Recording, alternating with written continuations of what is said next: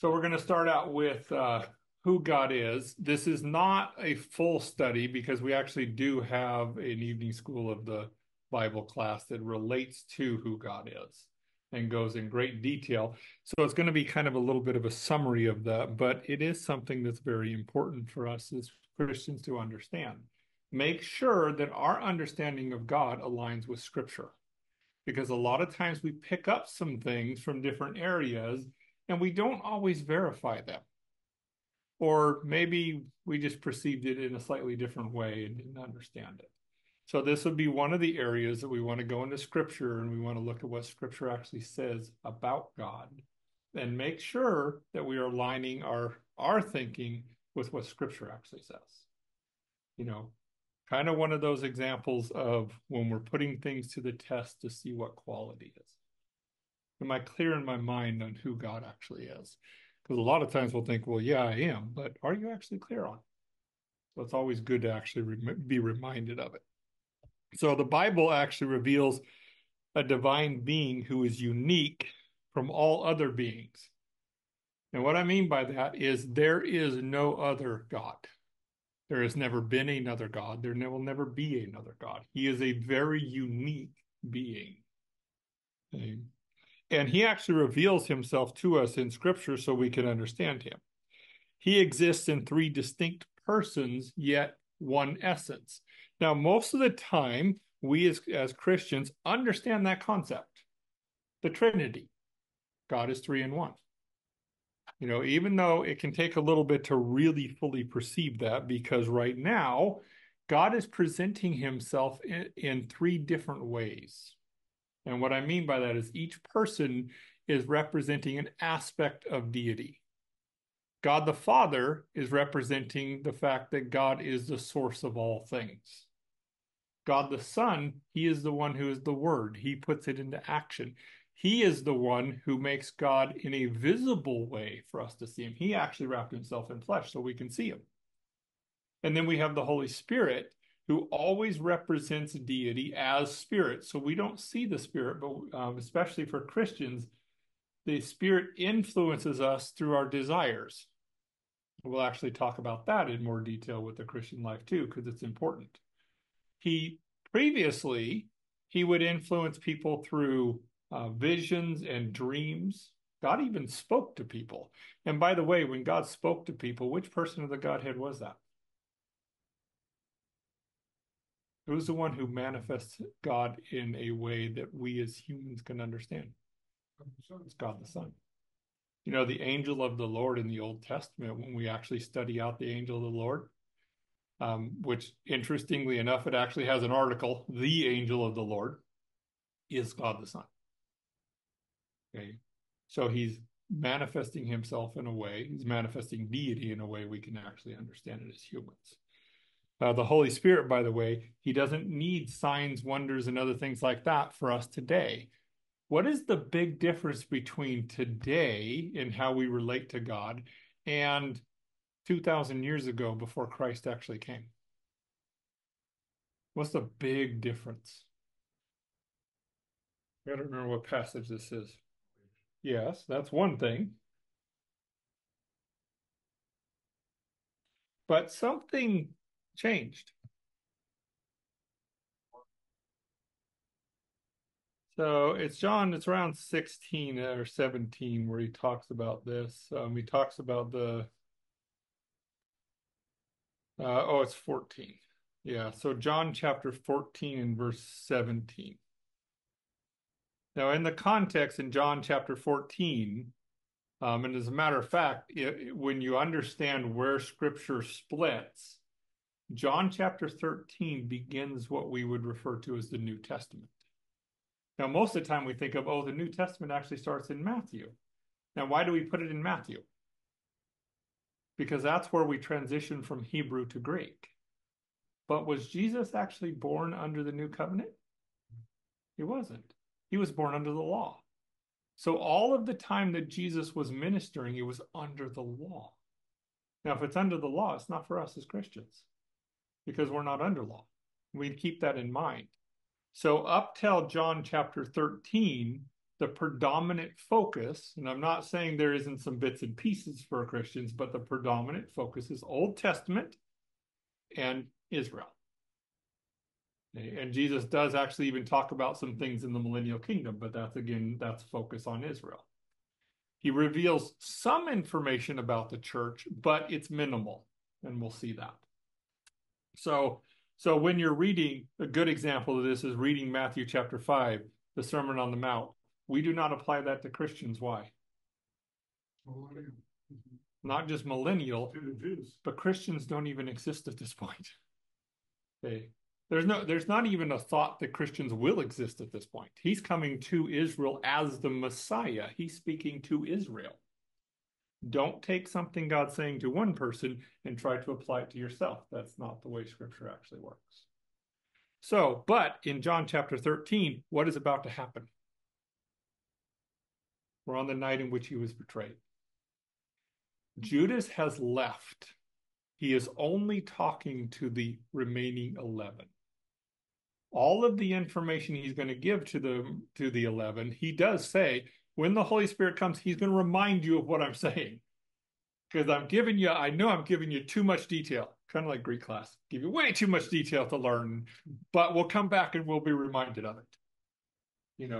That's what he's doing in John chapter 13, kind of on. And then, of course, we have the crucifixion of Christ and the resurrection of Christ. After the resurrection of Christ, we have the new covenant, once he was resurrected from the dead. So here is one of the areas in there that he shows us that there's going to be a change in the relationship with humans and God. So in John chapter 14, verse 7, it says, the Spirit of truth, whom the world cannot receive because it neither sees him nor knows him, but you know him. He dwells with you, and this word with you literally means alongside you, but he will dwell in you. Now, is there a difference between alongside and in? There's a big difference. Okay. So the Holy Spirit actually indwells a believer. What does that mean? That means in our spirit, which is the part of us that's actually saved. Remember, our spirit is our rational part. God, the Holy Spirit, actually dwells in there. So how is God going to communicate with us today then? Does he need to speak to us? He doesn't. As a matter of fact, if God came down here and sat with us and spoke to us, that would not be as effective as the way he communicates with us now today, because he communicates us through our desires. When we actually have desires to do what is good, to do what is right, those come from God, and we should pay attention to them. Okay.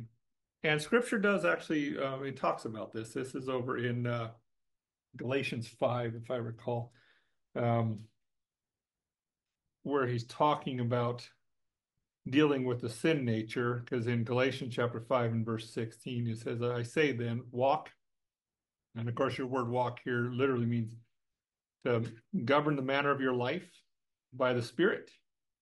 And you will not fulfill, that is, this word fulfill here means, it's teleos, it's a Greek word teleos, which means bringing to its intended end.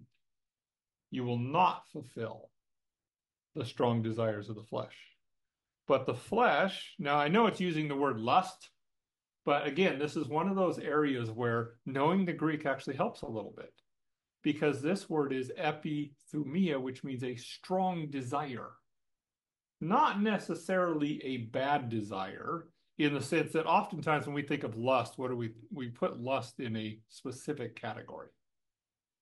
Do we put all bad desires in the category of lust? We actually don't. Typically, a lot of times, lust we relate to sexual things. There is some areas where it comes out of that, but most of the time it's related to sexual things. But the desires from the flesh are far more than just sexual things. So this actually isn't very fair to us in our understanding to translate it as lust, because immediately we take it to a certain direction. It just means a strong desire. The flesh has strong desires against the Spirit, and the Spirit against the flesh. so that we do not do the things that we actually desire. And the things that we desire here is the things related to the flesh in the context here. So you see, God right now, he actually, because he indwells us, he relates to us in a completely different way than he did Old Testament saints. Which would also mean that if you're trying to apply Old Testament doctrine, that's not going to work because that's not the way God relates to you. We don't want God, we want to relate to him properly. So that would be God, the Holy Spirit. That's how he relates to us. So all three persons have always been and always will be fully God. God has never existed outside of being three persons, ever. And that's very important. Therefore, three gods do not exist. There's only one God. However, this one divine being possesses three distinct individualities. There is no other being like him in this matter. There's no way, really, truly, in our concept here in this world to try to comprehend this in a way, well, we fall short. I've heard examples of water being an example of the Trinity. Why would water be an example of the Trinity? Well, it has three different forms it can be in. Okay, so steam, actual liquid, and then a solid. Okay, but that actually falls short of the actual Trinity because it is not one God acting in three different ways. It's three gods. So any one of the persons of the Godhead could be, in this analogy, for as bad as it is, could be steam at any time, could be solid at any time. It falls apart very quickly. I've also heard the concept of an egg being used, the outer shell, the inner, and then of course the yolk. But the problem with that is an egg, each of those parts do not at any given time possess the entire egg. And what I mean by that is God the Father, God the Son, and God the Holy Spirit all possess the entire aspect of deity. There is no limitation. They're not three little bubbles inside of a big bubble, shall we say. It doesn't work that way. So we need to be cautious with that. One being, three distinct persons. Now, let's see. To assist us with understanding who he is, he reveals to us, like I said, these persons in distinct ways. The person revealed as God the Father shows that God is the source of all things. And that's really what the concept of Father means. When you go back and you understand that from Scripture, when we say somebody is the father of something, we mean they're the source of it. We actually use that today, don't we? The father of science, the father of math. We actually use it. So we're saying the person who's the source of that particular method.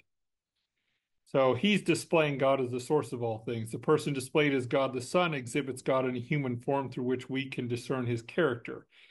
The person manifested as God the Spirit presents the essence of God, for God is spirit, and he always will be spirit. He is never anything but spirit. And we need to understand what spirit actually is. And we'll kind of talk about that a little bit. These three individuals are not one God displaying himself in three ways. This is actually important, by the way, because there's some people who want to come and say, well, it's really God acting in three different ways. So it's a single person, but he's acting like the Father here, and he's acting like the Son here, and he's acting like the Holy Spirit here. That falls apart actually rather quickly in Scripture, especially when you get to passages where God the Son, who's here on earth, is talking to God the Father, who is in the heaven. He's not talking to himself. He's talking to an actual person. But they're both God.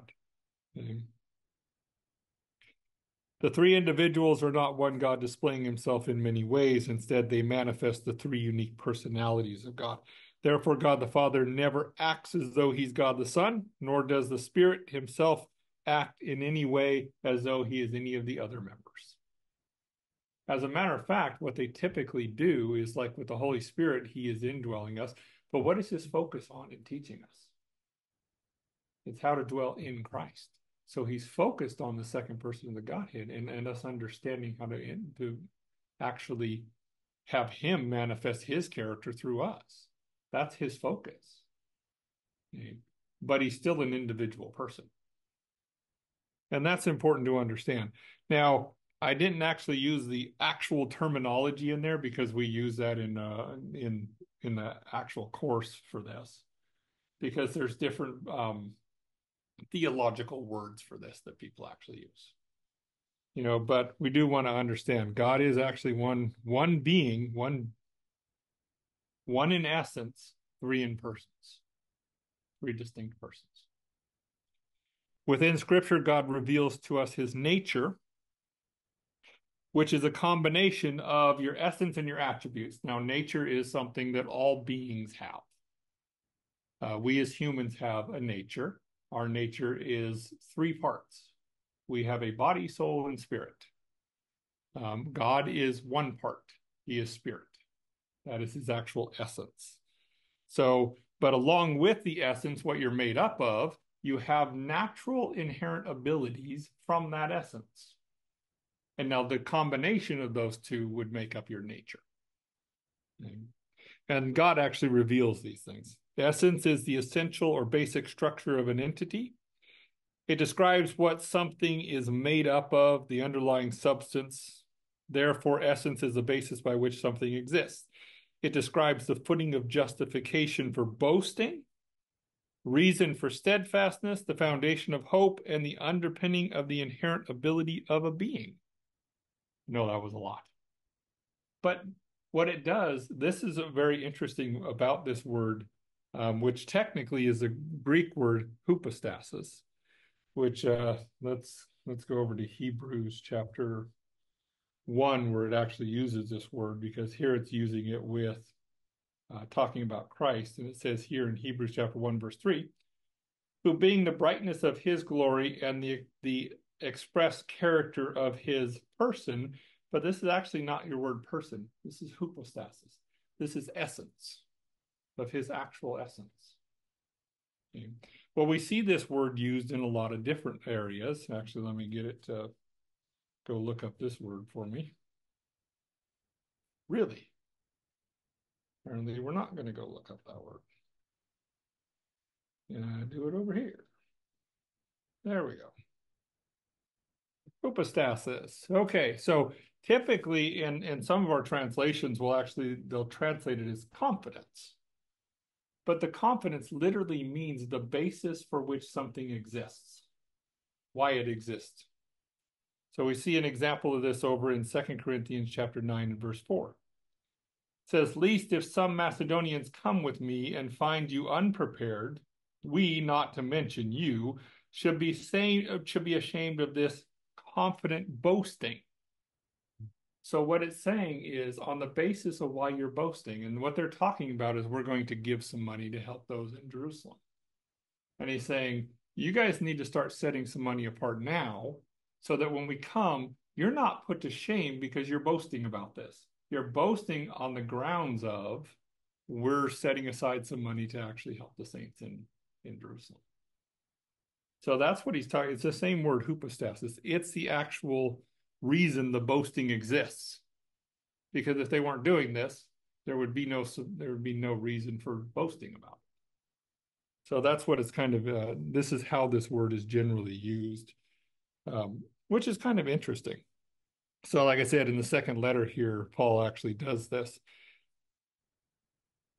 He's encouraging them to set aside funds to fulfill their commitment, at least when he comes, some of the Macedonians who come with him. And by the way, the Macedonians were the first ones who actually gave. They were poorer than the saints in Corinth, by substantially poorer, but they gave a lot of money, and they didn't give to boast. They gave because they wanted to partake and take care of the saints that were in Jerusalem that were having a difficult time. They gave out of their poverty. God gave them a little bit. They said, hey, we got plenty. Paul, by the way, refused to take that money, and they said, no, you're not refusing it. And he understood, no, you guys actually are doing it right. this will lead me into what I talk to a lot about is when it comes to giving in the church, it is very important to understand how we give. We're not under law. So if we're not under law, are we under a tithe? Tithe relates to the law. Okay? We do not tithe. As a matter of fact, if you really understand what a tithe cannot be given properly in the church. Because how do we give properly? Free will. God loves a cheerful giver. If I'm giving a tithe, I'm not necessarily cheerful about that. Because technically, tithe is a tax. And I don't know anybody who's ever been cheerful about paying a tax. Okay. And yes, it is actually technically substantially more than 10% if you really understand it under the law. But the Macedonian saints gave this, and the Corinthian saints are like, yeah, we'll support it. But the Corinthian saints were they're a very wealthy church, actually. And he's saying, you all better start preparing this because you're boasting about this. And if I bring one of these Macedonian saints with me, he's going to put you to shame if he finds that your coffer is empty and you haven't been preparing at all, but you've been boasting on this. Hypostasis. That's the grounds by which they were actually boasting about this. Very interesting. We also see an example of this here in 2 Corinthians chapter 11 and verse 2 Corinthians 2:17. Yeah, there's. Why did that take me to 11:17? Yeah, it actually will go over to this one because I think, did I actually put it wrong in my notes? Yeah, got to correct that in my notes. Shouldn't be 2:17. It should be 11:17.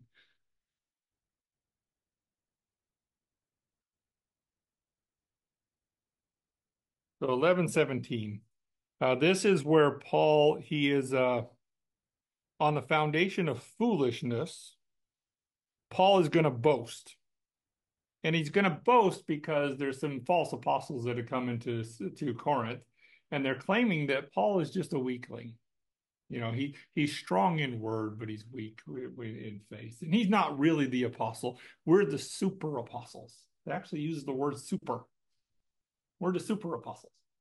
Hey, Paul's nothing. But he talks about, okay, I'll boast.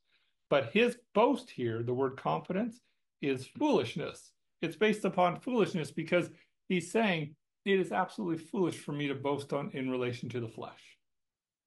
But if you want to boast according to the flesh, who actually had a boast? Of all the Christians, Paul was the one who had a boast.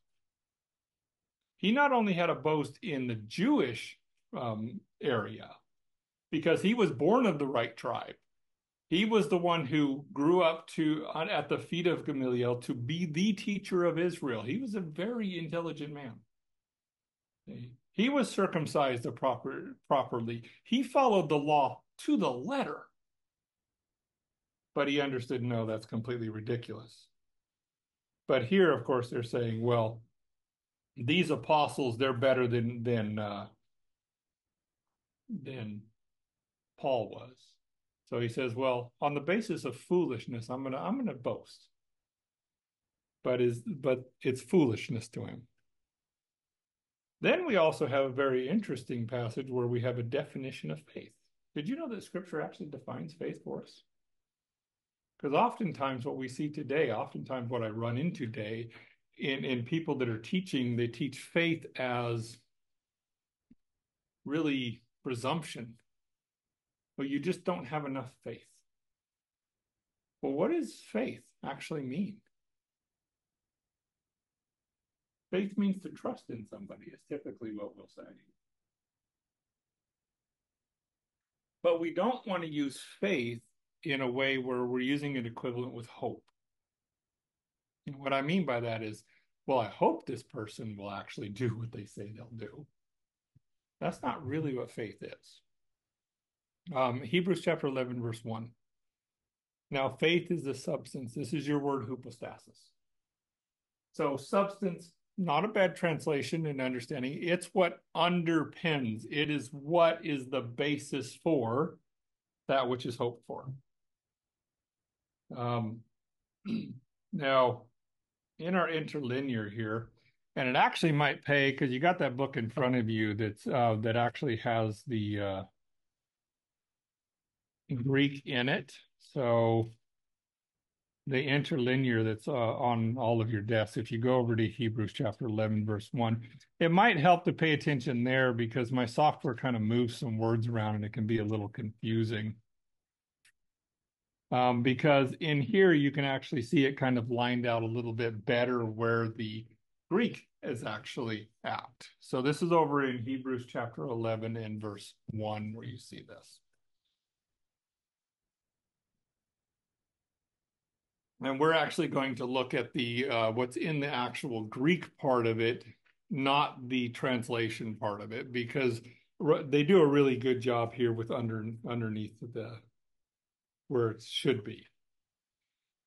So in the order of the Greek, it's going to say it is now faith. So that is now faith is.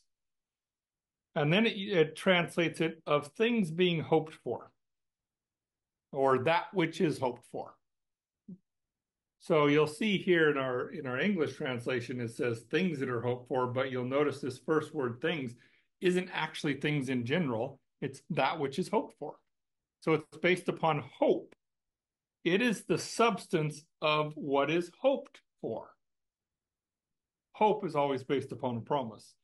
And then, of course, it has your word hypostasis there, assurance. And then it goes on of things, of pragma, of accomplished deeds. It is proof, not of being seen. Okay, so not things that are actually seen. Now, I know that's a little weird in English or in the Greek, but let's put it in the proper order for English here.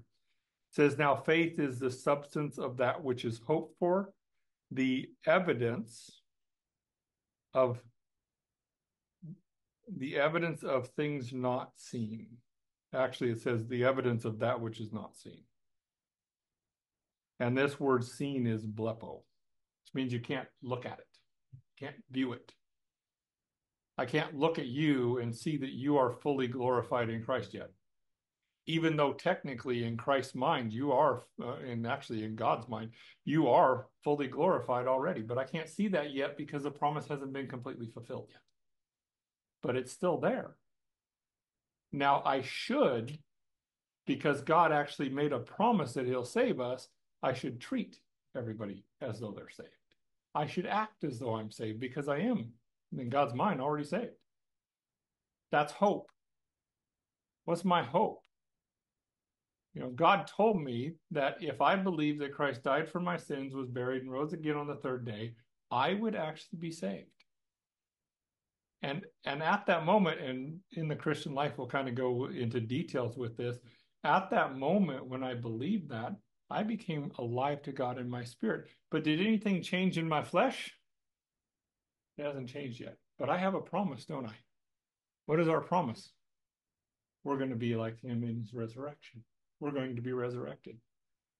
So I have a hope, and that should impact my actual, my conduct. So therefore, faith is something that is always based upon hope.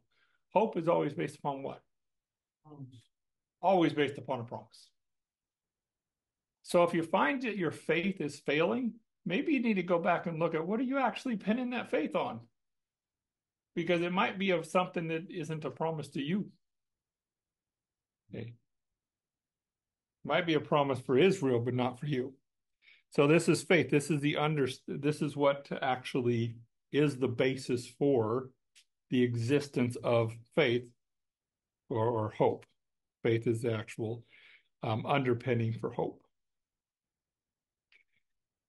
The character and person of Christ fully represents the essence of God to us in human form. And we saw that, and we'll go back over there into Hebrews chapter. Let me get hypostasis back up here. Hebrews, no, this is not picking my words very well today.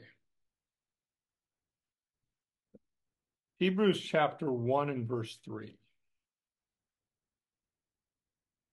which we were just over there a little bit, but we'll go back through it real quick. And it says, who being in the brightness of his glory and the express image.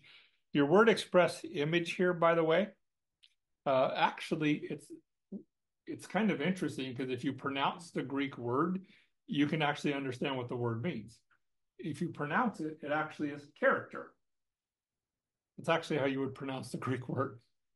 And that's, by the way, what it means. Or another way of saying that is if God the Father came himself, he wouldn't have acted any differently than God the Son did, because God the Son was a full representation of deity. The exact character of his hypostasis, not his person, of his essence, of the essence of God. So, yeah, we have the full essence of God manifested in Jesus Christ. That's what it's specifically saying there. So, the second person of the Godhead in human form, he is the radiant of a proper opinion and character of the essence of God. He has always existed as God with the other members of the Godhead. Therefore, he is not a created or birthed being. Now, this is over in John chapter 1 and verse 1. We were over there a little bit earlier. And this, again, is a very powerful verse when you really begin to understand it in the Greek. But in the English, it still does a really good job.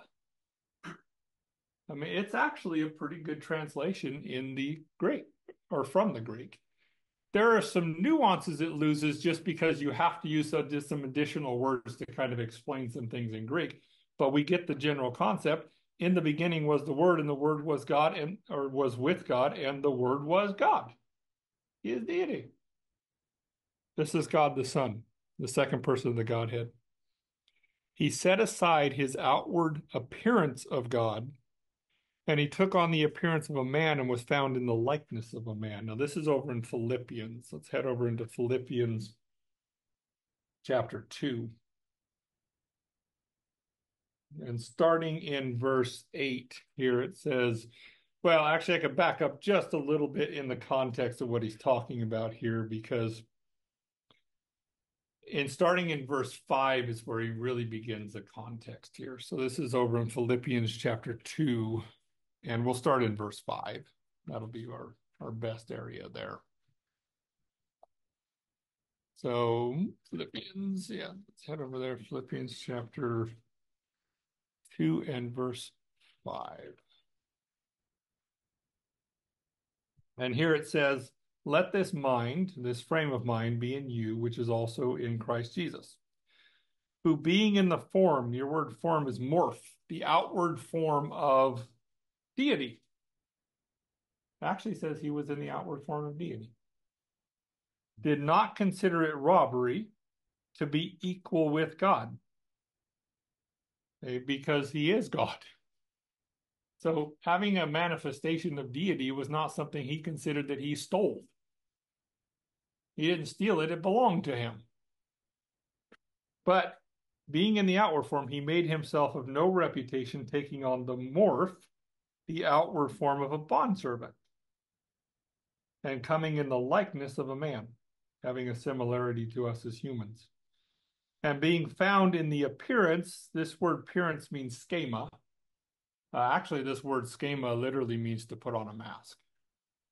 So what it is saying is he masked the manifestation of his deity so that we could actually see him as a person, as a human. Because if he didn't mask that manifestation of deity, we couldn't see him. We have one person who wanted to see God. You remember Moses? He was asking, I want to see you. What did God do? He put him into a cliff and he covered his hand and he passed and he barely saw a glimpse of God and he couldn't handle that. So we couldn't handle it as humans, not in the state we are now. When we're resurrected, we're going to see God in a way that, it's absolutely incredible. But so he was found in the appearance of man, humbled himself and became obedient to the point of death, even the death of a cross. He actually was God. He is God. Not so much was, but he literally is God. But he wrapped himself in a way that we could understand. Over in John chapter 4 and verse 24, it talks about God's essence. So this is John chapter 4 and verse 24. Here it says, God is spirit. Now, again, this would be another way of expressing essence, and the way that the Greek would express this is God is as to quality and character spirit. It is not saying God the Spirit is God. It's saying God, deity, is actually, his underlying essence is spirit. That's what he's made up of.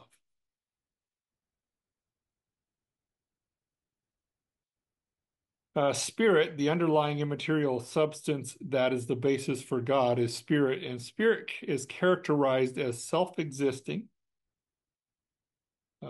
simplicity, immensity, and unity. And we'll kind of look at all of those. So you have, this is how the essence of God is actually expressed. It is self-existent. God actually has life within himself. He does not need anything else to maintain his life source. Nothing impacts his life source. He actually has life within himself. He is simple. And what I mean by that is he is not a complex being. He is simply made up of spirit. That's all.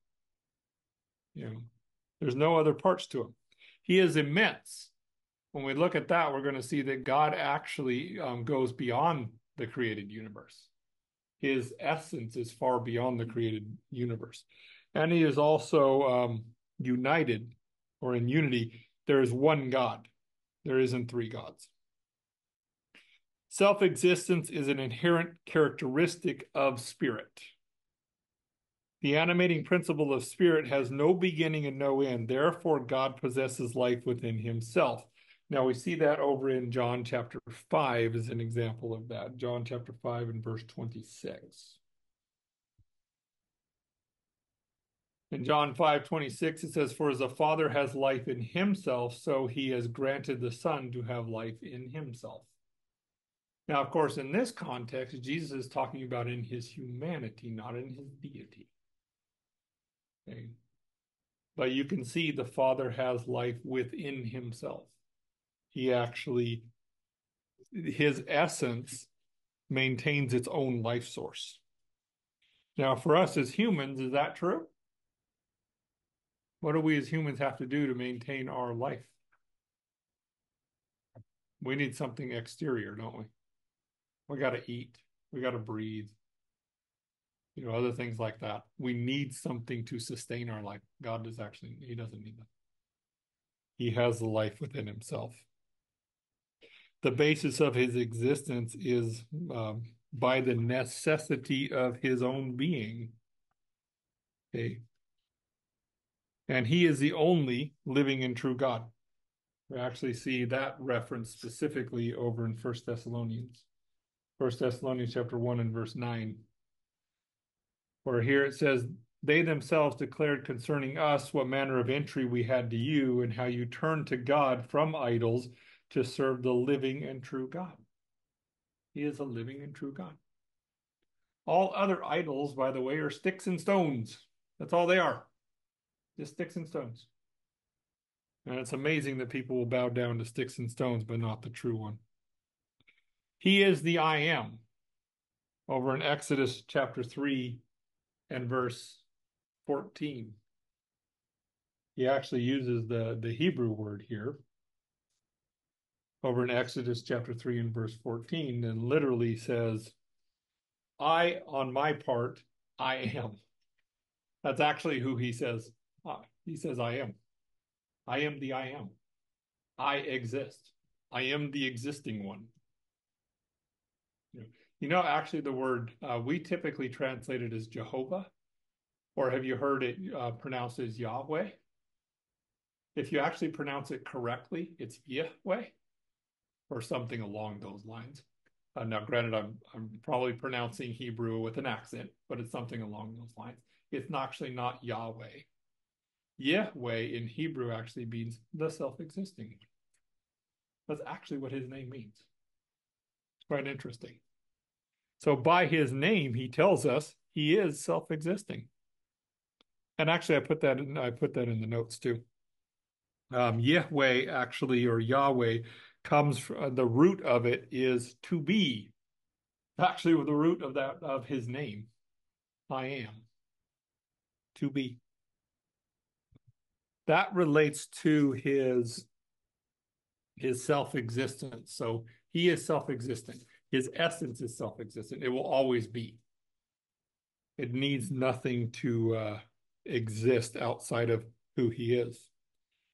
Unity then relates to his essence. So when we talk about his unity, we're talking about his essence, not the individual persons of the Godhead, because they are distinct, but we're talking about his actual essence. God's essence is singular in essence. Therefore, he is one spirit.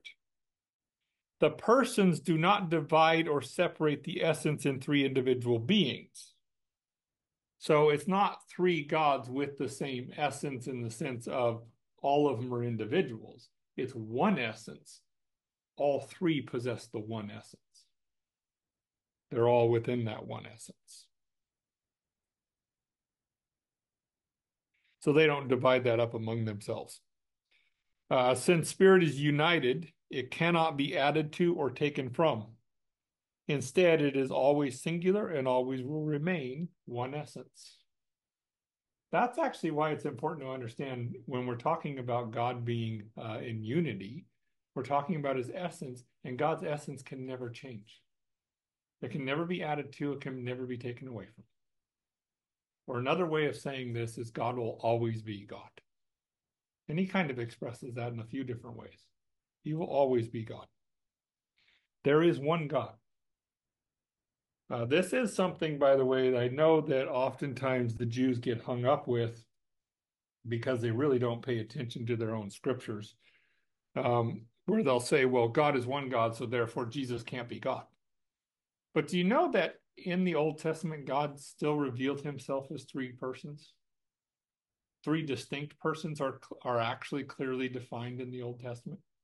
And if Israel was paying attention, and some Israelites did understand it, but most of them think, oh, no, he's just one singular God, one singular person. They didn't understand the distinctions. God states this to Israel. Deuteronomy chapter 6 and verse 4, hear, O Israel, the Lord our God, the God is one. By the way, your word Lord here is Yahweh. Because there's a couple of different Hebrew words for Lord, and this is God's name. So when it says, hear, O Israel, your Lord, he's saying, Yahweh, the God, the one living God. He is one. He is singular. The essence of the Father and the Son is one thing. And we actually see Jesus reference this over in John. John chapter 10 and verse 30.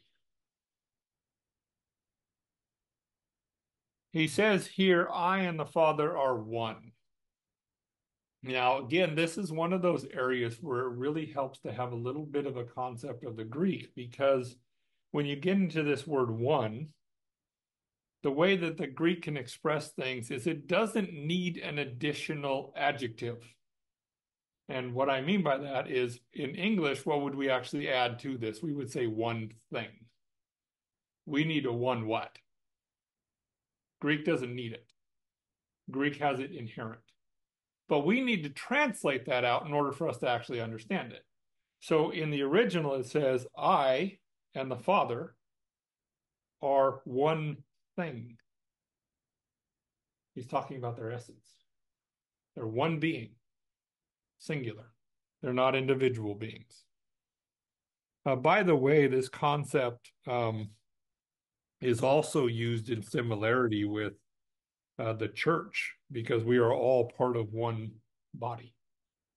We're all part of the same body. We don't have different bodies in the church. We're all part of the singular church. So he uses it in the same way. It is important to note that when Jesus states he's using a neuter gender for the word. This is one of the funny things, and I've run into this in trouble. It's like the concept of gender that they're trying to push today. Gender relates to language. It does not relate to humans.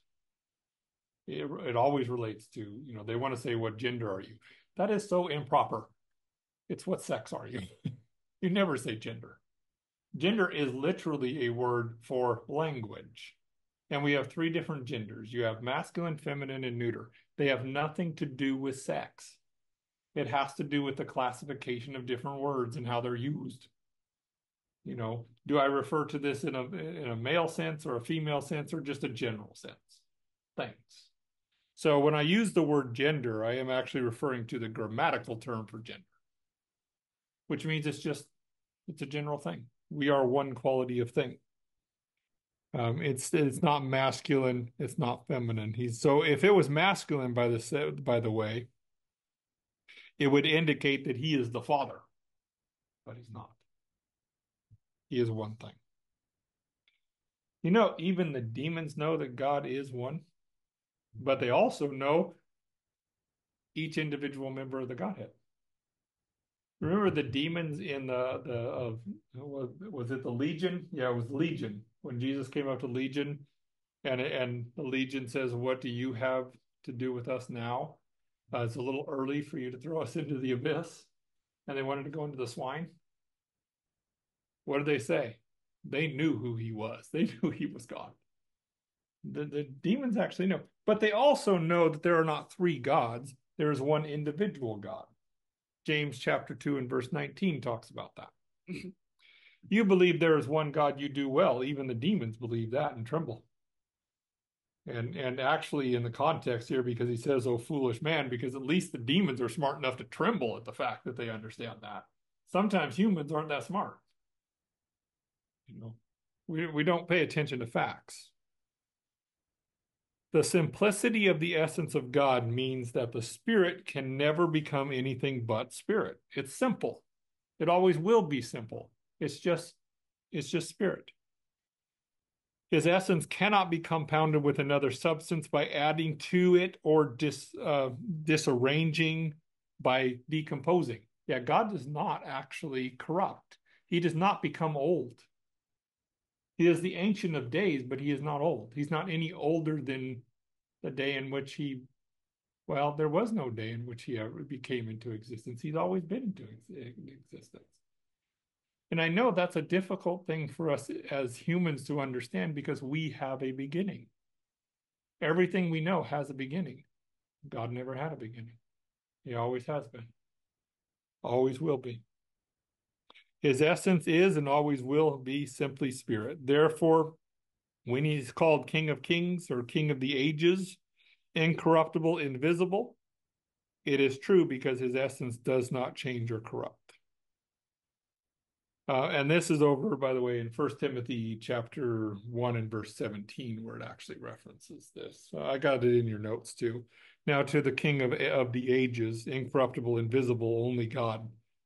Wisdom and glory into the ages of the ages. 1 Timothy chapter 1 and verse 17. Professing themselves to be wise, they were made to be foolish and changed the proper opinion of the incorruptible God into the likeness of corruptible humans and birds and four-footed animals and creeping things. Romans chapter 1, verses 22 through 23. This is why we have people who change who God is to that of humans. It's a corruption, as though God is a human, as though God is a man. But God is not a man. He is not like us. Now, when it comes to immensity, because his essence is actually immense, immensity describes his essence. His essence is beyond the boundaries of this universe. And we see that over in 1 Kings as one of the examples. 1 Kings and chapter 8 and verse 27.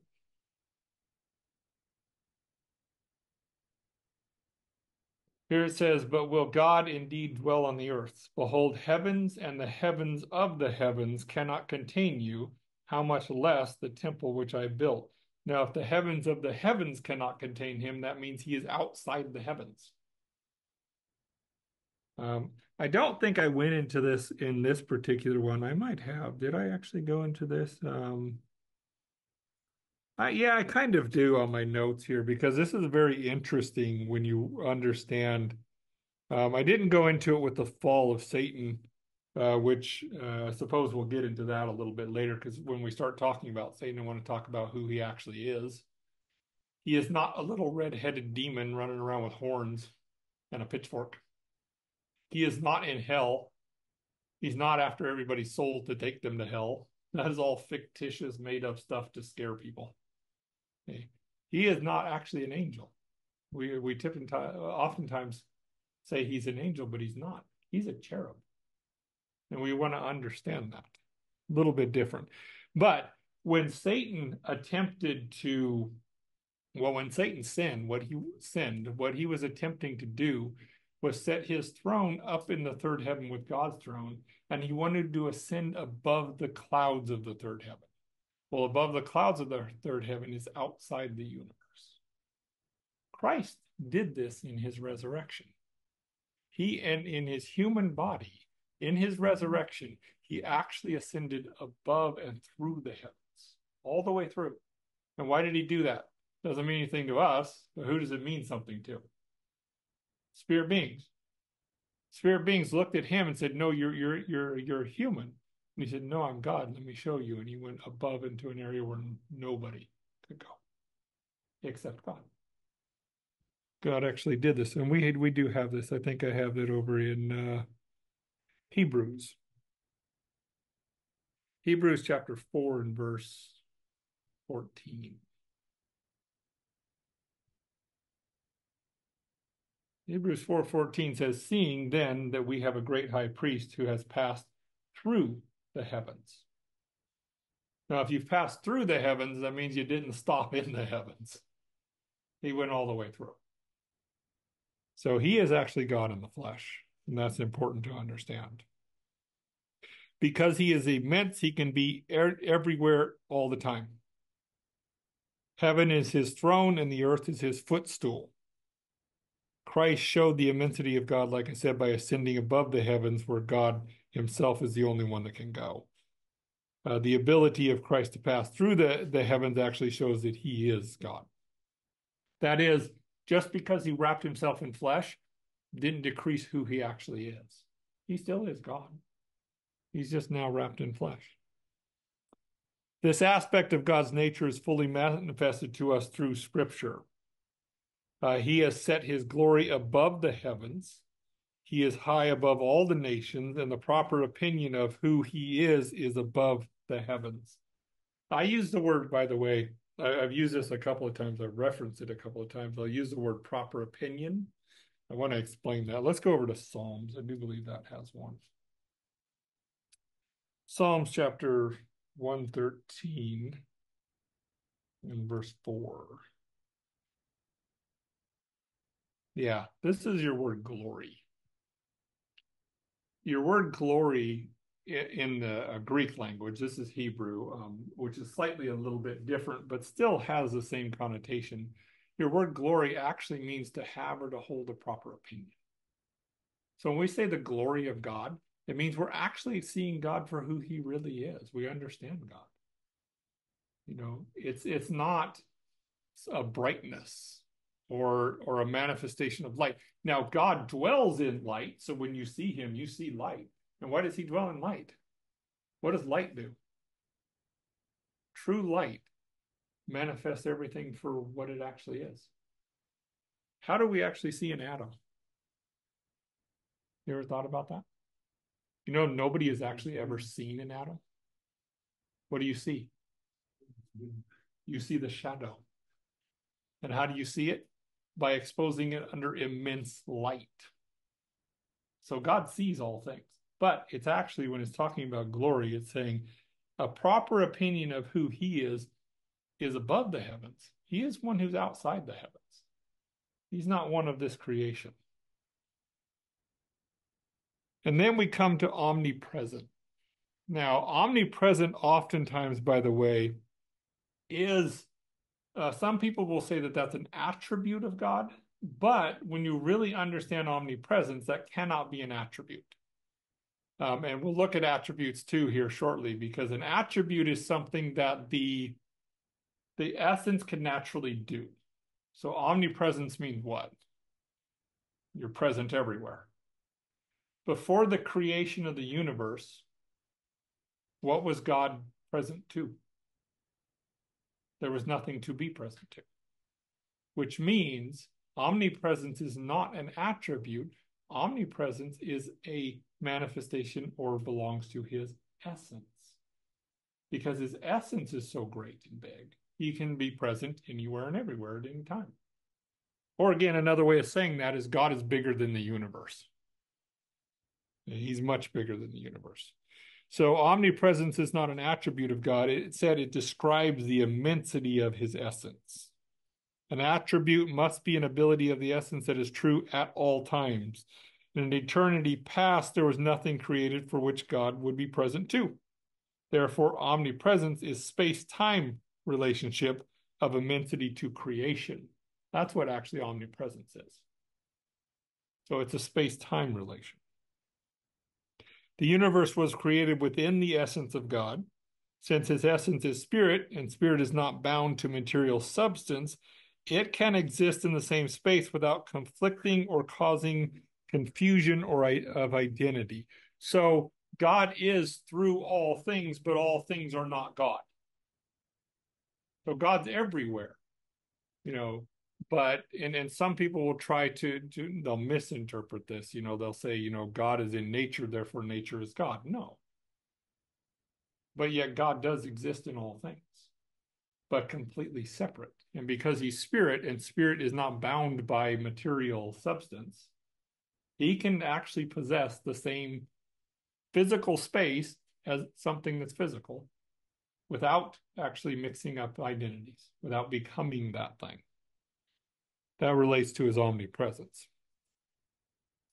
So let's see, God and creation are not one thing. His essence is present in all creation, yet at the same time, he transcends all creation.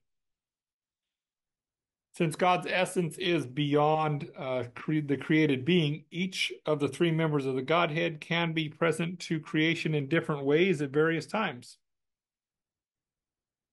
God the Father and God the Son are currently resident where? In the third heaven. Christ is not dwelling on earth at this point. Who is dwelling? Of the members of the Godhead, who dwells on earth? The Holy Spirit dwells on earth. So you see that they can actually be or manifest their person in any area of the essence at any time. As a matter of fact, they can even do it in multiple areas at the same time. They're not bound to one particular area. So God the Son, God the Father, God the Son are in the third heaven. The Holy Spirit inhabits the earth here on earth. During Christ's earthly ministry, God the Father and God the Spirit were present in the heavens. We see that in John chapter 14, verse 16, because it says, if I go away, I'm going to send the Holy Spirit, the Comforter. Well, if he sent him, that means he's not resident here. The ability to change location of residency reveals that each person of the Godhead totally possesses the entire divine nature and can therefore personalize or personally emphasize his presence in any place within the essence. So that has to do with the essence of God. So we need to understand God actually is spirit, and spirit is an actual real substance, but it's not bound to space and time. Spirit has within itself life. It is self-existing.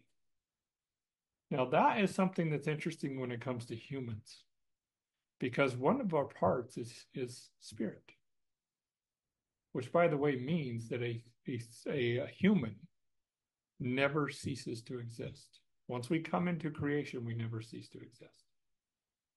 Because one part of us is actually made of spirit. However, because we are a created being, we do not possess life within ourselves. We do not have that possession where God actually does, and his essence has that. A little bit different for humans. So